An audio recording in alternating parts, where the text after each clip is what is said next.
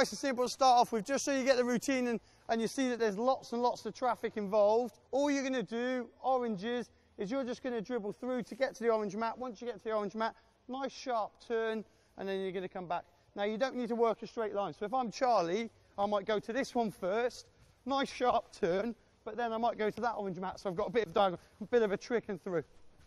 Yeah, but you don't need to work straight lines. Make sense? Blues, all you're going to do start off with is you're going to have a good touch out your feet, Rudy. Touch, come to me. Good, good. Ball, yep. Out my feet, take my place, Rudy. Sharp turn, good. Touch, good, good touch out your feet.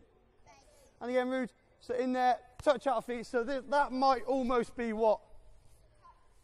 Running with the ball. That one there might be, what's the topic? Dribbling and running with the ball. Does everyone understand? Yep, off you go.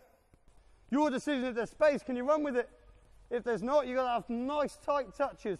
Good, Dan Bradshaw. Good adjustment of the body. Good balance. Well done.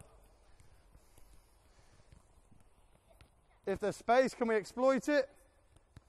Good, Ben Wyatt. So the warm-up we started with was in a very, very tight area. So it was really encouraging them to have a tight touch when they're dribbling, looking at using all parts of the feet, using both feet, where they'd have to dribble through some traffic and knowing what's around them. Condition it's slightly different now. Blues, you're going to be passes. Play, Alf. Go on, Dan. So it might be that I take a touch away from him to play in there. Good.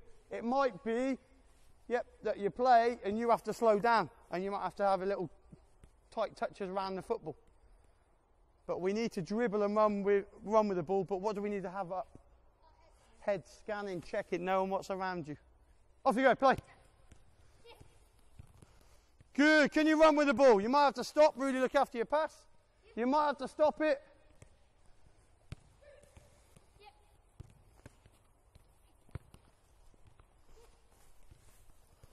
Now, slightly different setup with Joel is you've got your passers, but you can play into Joel now. So we're looking for Joel, nice tight touch, half turn to play. But here's the next thing. You can, Dan, place at any orange. So it might come into me. I might have a touch. I might miss Joel out and play Jake. But what have we got to do here? What's important? Eye contact, information, communication. Fantastic. If you play a pass, you get a point. If you get from one orange mat to the other, you get yourself a point. So Blues, you're in competition with each other, and Oranges, you're in competition with each other. Play. You've got to talk, give information. Don't stand still, Joel. Movement off those yellow mats, Oranges.